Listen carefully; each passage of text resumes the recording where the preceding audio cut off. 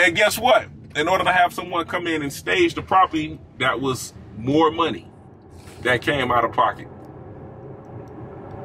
And it got real expensive. But here's the thing. You'll run out of money a lot faster than you'll run out of credit. You will run out of money a lot faster than you will run out of credit. You've been following me online. You know that I'm a real estate investor. I'm a business credit consultant. Mr. Darrell Finley, Fly Book, SBU. Come check us out. SBU is Silverback University, the apes in the room. Don't forget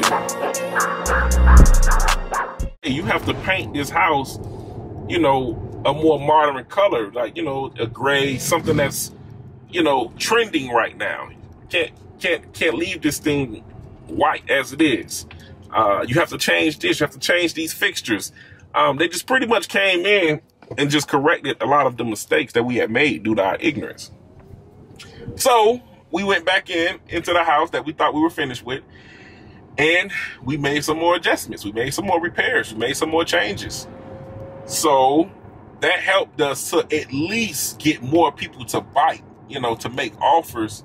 But it didn't get us to the closing table. It didn't get us to the closing table. As I said a second ago, buyers don't have vision. They don't have vision at all. So one of the next things I began to learn and recognize and understand is that you have to paint the picture in its complete entirety in order to flip the property, in order to flip the place. So we had to call in someone to stage the property, meaning put furniture in the property so that when people come to see the property, they can see what it would look like if they came in and moved all their furniture in. Buyers have no vision. And guess what? In order to have someone come in and stage the property, that was more money that came out of pocket. And it got real expensive. But here's the thing. You'll run out of money a lot faster than you'll run out of credit. You will run out of money a lot faster than you will run out of credit. So it was great that myself and my team, that we were in position to always correct our mistakes. Like, we didn't run into a situation that, you know, thankfully we ran out of money, because we know how to use and leverage credit. So it would be very difficult for us to not be able to access money. That's a great feeling, because once again, we've learned how to leverage credit and access credit in order to gain funding, the necessary funding that we need to invest. So those are just a few things about that property. Nevertheless, we got it sold. The property was purchased pre-COVID. So on top of being inexperienced, first-time investor, invested in Miami, which is a very expensive market, you have COVID come about and completely just change the trajectory of everything. But nevertheless, we persevered, we made it through, and we got it sold. In all honesty, we didn't make a lot of money. We probably broke even, but we learned a great deal. We learned a great deal, and you can't take information from someone.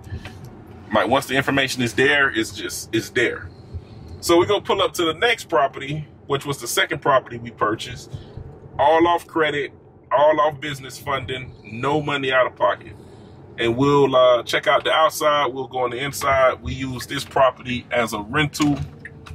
This property is not too far away from the previous property, and we use it as a daily rental, weekly rental, monthly rental, Airbnb, Verbo, things of that sort. First thing you'll notice about this property is the same as the other one, the matching mailbox. So check it out. Got the green door to the mailbox and the green door to the house. Got the gray mailbox, got the gray house. We use it as a rental. It's actually vacant right now, so we'll go inside. And we did this thing here top to bottom. We didn't have to do the roof on this one, thank God. We did the roof on the previous one. We didn't have to do the roof on this one, but This one was a lot of fun. So we'll check this one out. Stay tuned. You've been following me online. You know that I'm a real estate investor. I'm a business credit consultant. Mr. Darrell Finley, Flybook, SBU. Come check us out. SBU is Silverback University, the apes in the room. Don't forget it.